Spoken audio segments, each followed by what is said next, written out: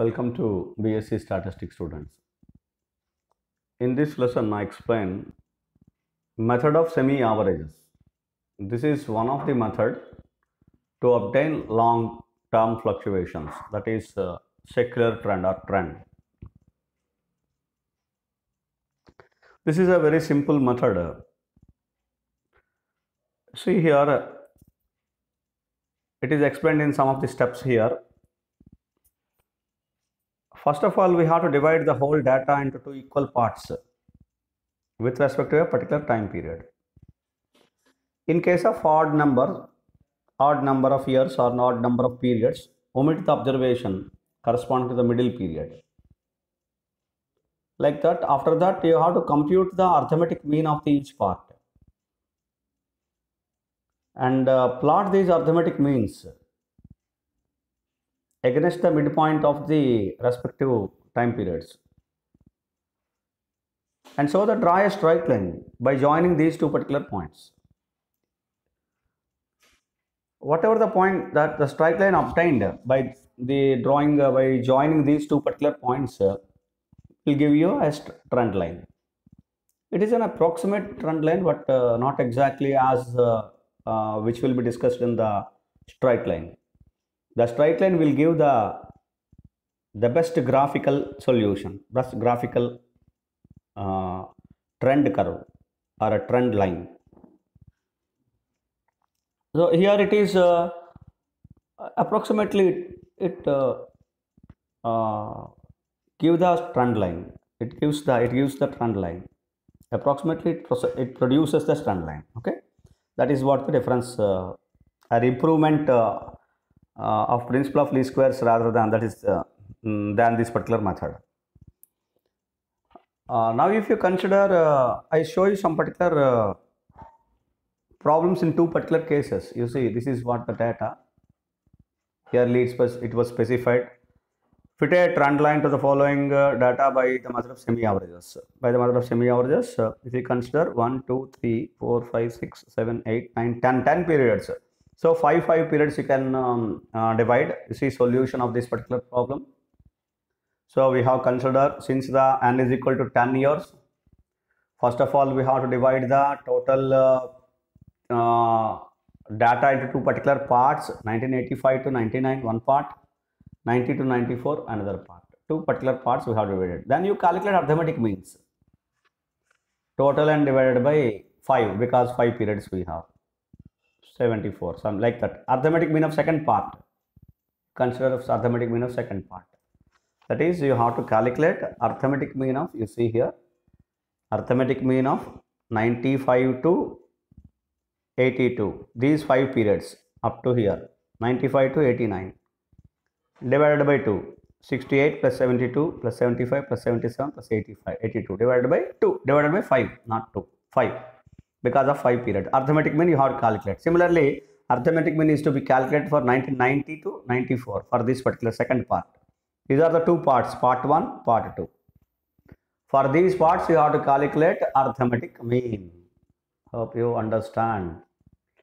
This is what in the solution, for arithmetic mean of first part, arithmetic mean of second part. And so that these are the averages are going to be now represented in the graph like this, in this fashion. You have to consider year here and industrial production, it is what's given the variable. And you have to consider at midpoint 95 to 98. Here is see the point here 95 to 1985 to 89. The middle value is 1987. Against the middle value 1987, middle period 1987, you have to make the point, that is plot the point. Which point? 74.8 for first part. Midpoint is 1987. The value is 74. Average is 74.8. You have to plot here. This is the value. And for next part, middle period is 1992. 90 to 94. Middle period is 92. For against that, we have to plot the point. This is the point. What is the value? 85.4. Against to this period, you have to plot this arithmetic mean 85.4 here, and you have to join these 2 points, you will get straight line. We can also obtain trend values from this graph by extending this particular graph. For example, if we want production in 95, 96, the production will be estimated.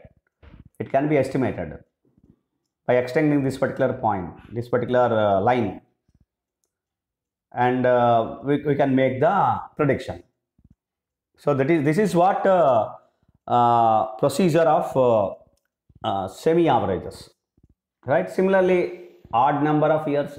This is another problem which consists of odd number of years. N is equal to 9 years.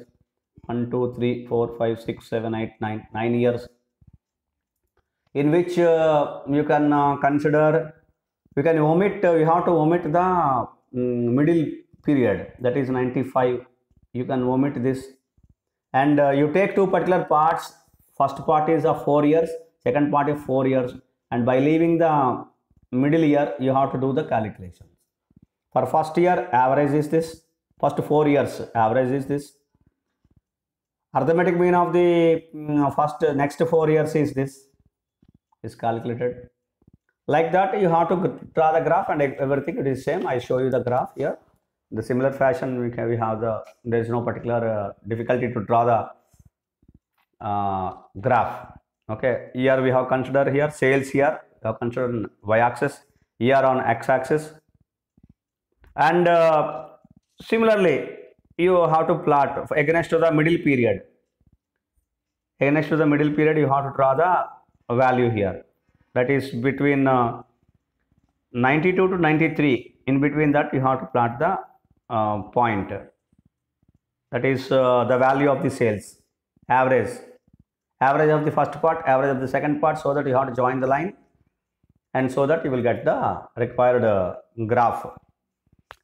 And so that you can, if you want to calculate the trend values, you can calculate by extending the line, and by extending the line you can calculate the trend values. Similarly, in the same procedure is going to be followed. This is method of semi-averages. I hope you understand. This is method of semi-averages. Thank you so much.